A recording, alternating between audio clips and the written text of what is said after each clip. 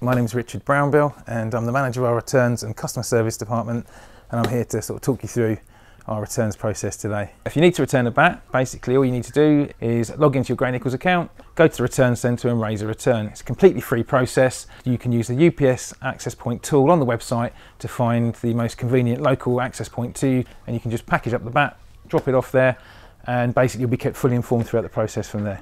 There's not many things that fit nicely around a cricket bat, so whether you need to return it or maybe take advantage of our repair and refurbishment service at the end of a season, very useful things to keep hold of.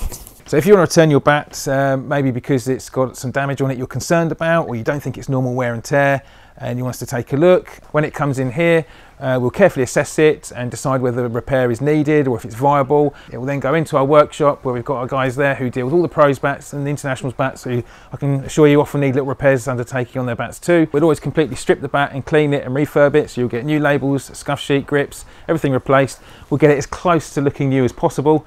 It normally takes a week to 10 days if we have to do a repair at really busy times, and when you receive it, it won't need knocking in again if that was undertaken previously. It won't need oiling. You just literally need to go and use it.